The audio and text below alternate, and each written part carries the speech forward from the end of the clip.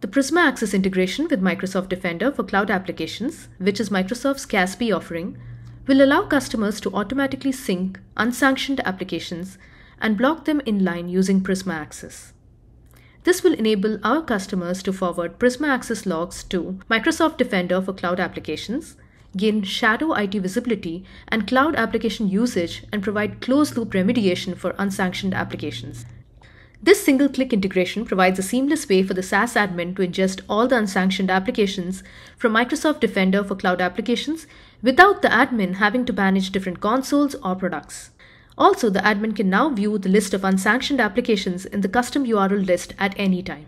The custom URL category can be used by both web security and non-web security policies. So let's dive into the demo.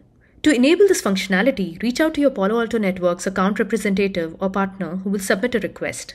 In Strata Cloud Manager, select Manage, Configuration, NGFW and Prisma Access. Set the configuration scope to Global and select Global Settings, SaaS Application Endpoints. Navigate to the MS Defender for Cloud Application. Click on the Settings icon to edit the Microsoft Defender for Cloud App settings.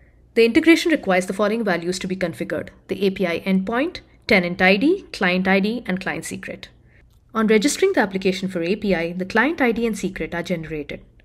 The tenant ID and API URL can be fetched from Microsoft Defender portal under Settings, Cloud Applications, App Token.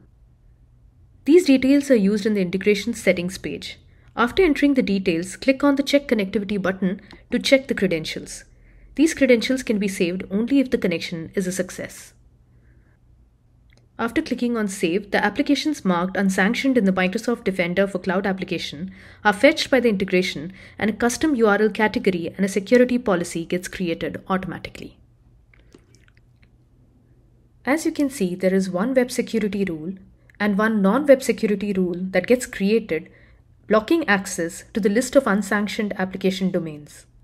Both these rules are disabled by default, allowing the admin to review before pushing the config to the firewall.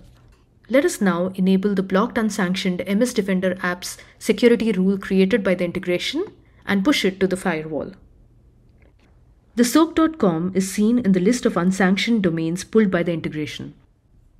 When a user now tries to access soap.com, the access to the domain is blocked due to the security rule created by the integration. With this, the integration is complete. This integration shows how easily and effectively Prisma Access is able to block applications deemed unsanctioned on the Microsoft Defender for Cloud Applications dashboard. Thank you.